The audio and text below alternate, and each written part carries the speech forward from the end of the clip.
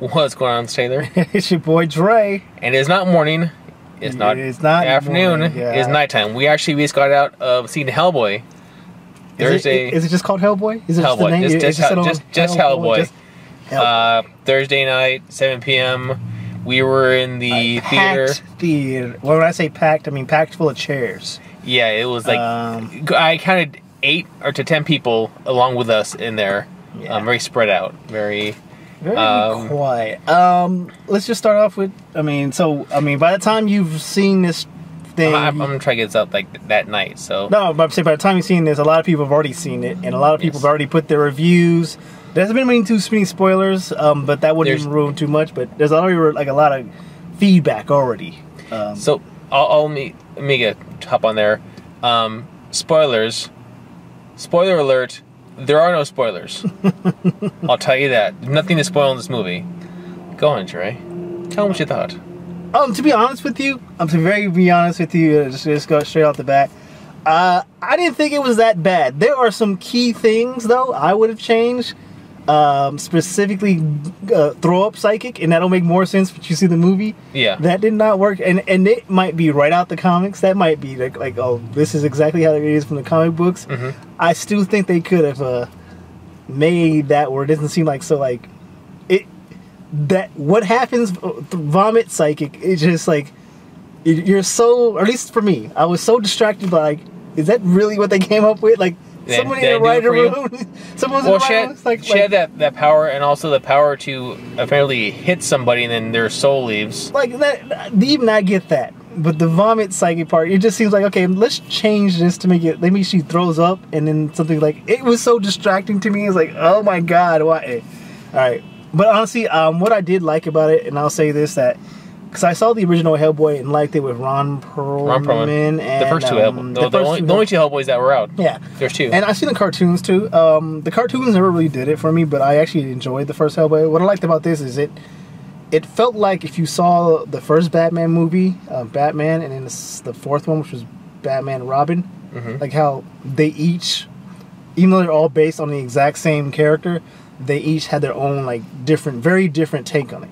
Like, it didn't feel like, oh, this is trying to be this, or this is not trying to be this. It just felt like they took the source material and ran with it, and, like, it was not, like, if the first set of movies didn't exist, you wouldn't know, like, if you didn't know, like, because it felt like its own thing. So I really like that. Because I went in, like, kind of remembering the old Hellboy, and then, like, it really helped me, like, in the first, like, 45 minutes, I forget that this is not that. It really helped me. Like, okay, went there. Like the very first, like the second word in the film was like "fuck," right? Okay. Like, oh yeah, they didn't curse in the old movie, so it really like did set apart. Yeah. So the R rating for this movie is for cussing that seemed to be almost. Well, I'm sorry, I didn't jump in there. Okay, so the R rating was to me was for cussing that was forced to be. Oh yeah, let's be edgy and cuss. And the violence. Violence is cool. That's fine. But I think the cussing at times was pushed. I think this. You can't watch this movie without thinking back to the original. The only two that are out there to watch. With Guillermo del Toro as the director, throwing all of his monsters on there, all of his fiction, all of those memorable monsters and stuff, and the characters that were there. The dialogue as well. So this one, I felt the story was everywhere. Like they wrote themselves into so many corners that they decided just to say, okay, well then, never mind that. Let's go somewhere else. And there were just so many things that I honestly, at times, twice, I felt myself close my eyes because I was almost like I was so like falling asleep because I was like, oh, it's taking forever. This movie is 2 hours. I looked at the clock at 8 minutes till we saw it at 7, so 8 minutes, but 8:52. Look at the clock. There was still a villain on the screen and a whole lot of story, and by 9 o'clock, the movie was over. Like, they wrapped shit up quick at the end. Like, that was, like, the third act was not even a whole act. It was like an act, like 2.5 act play. This movie could have been an hour and a half and still had plot holes in it. I was disappointed, disappointed in the movie. I will give that the practical effects, all of the dead, and even I'm gonna say that even some of the trolls were practical effects. It was really cool. I'll give it to that. The makeup for a Hellboy, seeing it closer, numerous throughout the film, it didn't look right around the eyes. That was my pet peeve. Like I kept looking around his eyes. I remember I said that too. Whenever we saw the first trailer, I was like, it just looks like there's something stuck in his ass. He's doing this all day. Yeah. But I honestly, when I saw the film though, it didn't bother me that much. Okay. I guess I got you. What really kind of bothered me was like his cheekbone, his right, specifically, and this is like this is how bad it should bother you. Specifically, his right cheekbone. It looked like it was like his eye was indented and like this was all pushed out. I understand. And it was like that just doesn't look just like his left side didn't look. It was just like his right side of his face was like something like that just doesn't look right. But I got over it. Like it was like the first thing I noticed, and then I kept seeing it, but it's like okay, I'm okay with this, but. I would say the effects and like it was half. There was some effects that I thought looked really good and like okay, it worked out. And there were some effects like seriously that needed another take. I'll start off with the very first effect that really like that doesn't look that looks weird, like the scorpion. Okay. One of the very first things was scorpion. It just looked like a CG scorpion. And it's like, what does that look like? You can't tell me that somebody saw that and they're like that looks like a CG scorpion. There's a scorpion that crawls on Hellboy's head. Yeah, that's what he said. And it just looked really just like didn't look done well. But then there's other effects that were done really well. So it was kind of like you could tell like this movie was like batting for the fences. It was like okay, put it more swung for the fences. They swung for the fences and they like now that we're like 2/3 of the way with this done with this, we're fucking out of money. Time ended. Wrap it up. So I don't know what the fuck y'all want to do with the rest of these effects, but you know we can't have a green screen, so you got to do something to make it look like do something. Yeah. So I really felt like they did that. Like I said, they swung for the fences in a lot of the areas, and it just looked like the giant fight.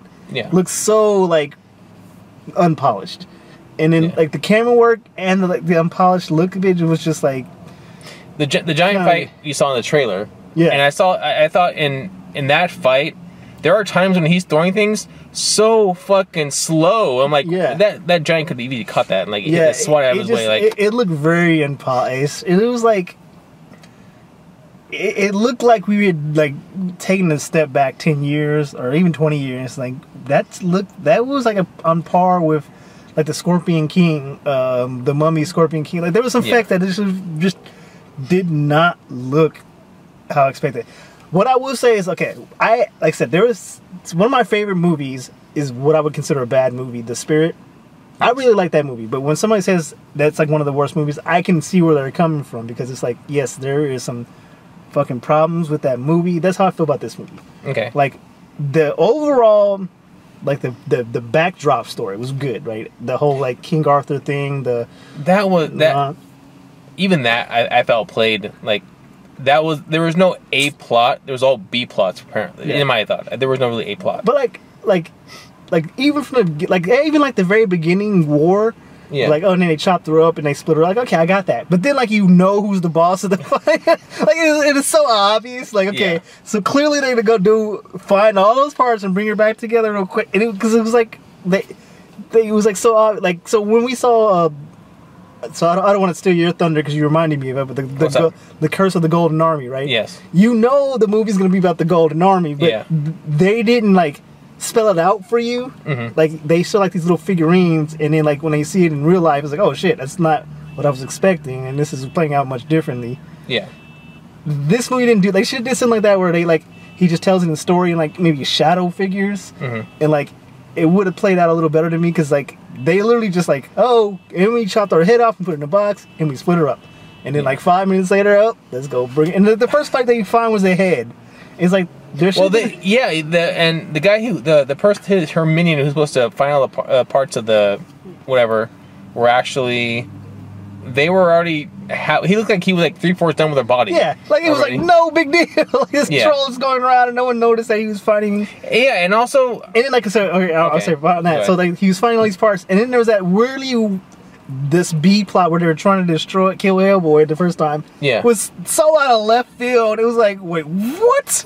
Because it was like, so first there's the plot like, okay, so we knew this dude is looking for these body parts for this evil witch. And then, like, you go meet these people, like it's supposed to be like a good cult, and like, we're gonna go hunt some giants, and then out of nowhere they like start stabbing. We're also gonna kill you, along with the giants as well. And then they get ambushed. It's like, wait, where do they go? This is so weird. This seemed like in a video game where you have a bunch of NPCs doing like fetch quests and side quests that you like. You're going to the main quest, but also you meet these other people that are on the way like to help story progression. But this one wasn't story progression. Also, in the comics, he's supposed to be kept under wraps. He's supposed to, like, even in the other movies, he's supposed to be kept under wraps. Nobody's supposed to know about him. He's walking around nonchalantly in the beginning, in the very first scene. No spoilers, whatever. No, I'm saying the very first scene, he shows up in a wrestling environment, and everybody's like, "Oh, boo Hellboy, whatever, boo Diablo." No eyes batted at the fucking demon walking around in the trench coat. But as soon as the wrestler reveals that he's a vampire, everybody freaks out. Like that's the thing that that's the thing that gets people all weird. But here's the thing, like you brought up the old movie, like he's keeping rats, and I understand that. But I thought of it like we're in an age where if fucking I took a piss on the side of the road, there'd be 14 Twitter videos of that by the time I got home. Yeah. So like I think because he even said like, how did you find me on Twitter? Like we're at a point where like you gotta accept like there's no way of hiding anything in this world, and I understood that. It did seem like they all kind of like were ignorant to the fact that there's ignorant to the fact that there's all these things, because it's like. There's this random plague going around and this woman doing random shit, but no one seemed to be super weirded out. It's like, oh, this is random. Stay in your house. Yeah, we don't know what's going on. It's like, well, what do you mean? There has to be some footage of this shit happening and no one knows what's going on. It just seemed like too, like he said, like they're supposed to be kept in wraps, but they weren't doing a good job at keeping stuff under wraps. But at the same time, no one seemed to know this whole unnatural world existed. Outside of the vampire wrestler Hellboy and a anthropomorphic pig walking around killing people for some reason, and then these giants that apparently just hunted all the time that live like no one seemed to be none the wiser at the same time. You've been hunting giants for 60 years, you know. It's like the normal. Yeah, it was kind of strange. What did seem like I said like B plots, that whole like we need to kill Hellboy thing just kept getting, it got old by the end of the movie. Like we get it. Everyone wants to kill Hellboy. Also, everybody hates Hellboy. The Hellboy, what had made Hellboy, stand out, which is his arm. Guess what? Never addressed. He never addressed his arm. They went back as far as they showed that he was a demon, as far as of a human woman and a demon father. But they skipped the part where they said they had to cut off his arm and the father put the big arm on him as a weapon. Like they missed that part of the story. It's weird that they just omitted that part. What bothered me about the arm, if you saw Hellboy stand up, his hands aren't symmetrical, and that might be in the comics, but like it felt like in the other movie at least, like if he pulled both his hands up, and granted his other hand's much bigger, it was like on the same part. Whereas this one is like if he had all his hand. One hand would go from here, and the other one would be like way up here. that could have been makeup as well. Like they couldn't. Yeah. They couldn't make makeup. It just looked really strange to me. I mean, that's something that there was a couple things that stood out. Yeah. But again, overall, the ultimate backdrop, the tone they were going for. I actually liked the villain that they didn't make her so like kind of. They didn't play it out like the elements they had in this had potential. It's just the way they wrote it out and connected together is where they lost it for me. And some of the special effects. So the villain for me did too little. That's you showed some of her power when she was attacking her own people to show her, I'm the big boss, listen to me. But in regards to Hellboy, she wanted him to be the king, and they were going to be together and live happily ever after and rule the world or whatever. And I didn't like how Hellboy had this random ass change of heart because he met somebody and he says, "Oh no, not all monsters are bad. Some of us are good too." Then he's trying to push that. He was trying to push that point where it's like, well, no one. Where was this your whole life? Did you think that like you've been fighting monsters for X amount of years? You got a gun at 10. You're out hunting trolls, whatever is the story he tells. When did this? Some lady tells him, I'm not here. I'm not your enemy. I'm your, essentially your friend. And then he says, okay, well now I'm going to be like pro monster, and I'm not going to go against that. And that weird non-turn that he was fighting for no reason, his inner monologue, the half of the movie, really pissed me off. Yeah, that didn't play out. Like I said, like the backdrop was there. It's just like the story was. It felt like in the other Hellboy movie, they did a better job at like kind of pacing. Like pacing, yeah. The pacing of that, like those events, like why are we killing all monsters, or like that almost emotional like realization, like maybe we've gone about this the wrong way. Oh, it was almost there in the old one. This one, they're kind of like just one random day, like I have changed of heart and then change back. Yeah. I get what they're saying, but it was just like, it's just like, how come just one day he's came up to this point? But they said, like, I ultimately feel like if I had to give this a rating out of 10, I would give it a 6. Very problematic, and when it comes to some of the effects, the story wasn't well paced or connected together, but the backdrop of it, I actually liked the world they were showing. Like, I liked how the monsters were. Okay, well, the fact that all the monsters showed up and then disappeared away real quick for the Queen was a little weird, but I actually liked how the monsters looked, the style of it. The pig kind of got annoying. It is weird that they had they focused on that one monster the whole movie, but I liked the backdrop, like the universe was set in. Like it kind of worked for me. The girl with her newfound powers kind of worked for me. I mean, they made her too badass in the end. It's like, okay. Yeah. The cougar cop. The cougar cop was kind of goofy, but yeah, I think what really also it fell a lot of times the jokes. They tried so hard to make this laugh, and it's like I don't know, that just. I didn't hear anybody but you laughing in that theater. Yeah, I know, but like and it wasn't even the jokes. It was that stuff I just thought was funny. I do that sometimes, but the jokes all fell flat. Like it was trying, and I give it that. Like I said, I like the world it was in, but it just didn't quite get there to me. I'll go a step forward. I'll give it a 5 out of 10. If you were to give it out of 10, I'd say 5.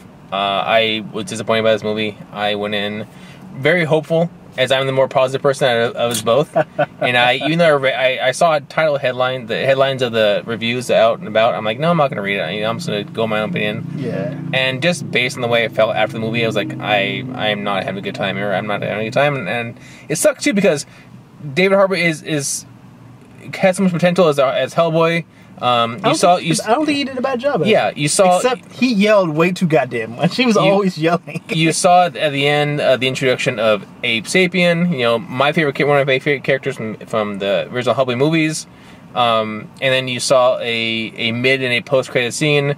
Mid-scene was... The mid-scene was him getting a pep talk to man the fuck up and go handle yours in the world. The post-credit, that was a mid-credit. The post-credit was of... I'm assuming it's going to be the Nazi that didn't die in the first one. The first Hellboy? Yeah. I think that's the deathless guy. Yeah, because it really implied that there was that Nazi dude. Because he was there, right? Yeah, he was in the flashback. They had a Rasputin and that Nazi-looking dude in the flashback. The flashback, yeah. And then they kind of just panned away from it, like, oh... And that happened. They might have died, or maybe, yeah. And they was kind of like... And then over here, it's like, wait, what happened to those dudes? Like, I recognize those dudes from the comics or from the old movie. Don't mind that. We'll come back to that later. So, I mean, so it was like hinted at that maybe they're the new bad boys or, coming up. But I don't see this getting a sequel just because Sadly, it's getting... no. Sadly, no. I don't think it is either.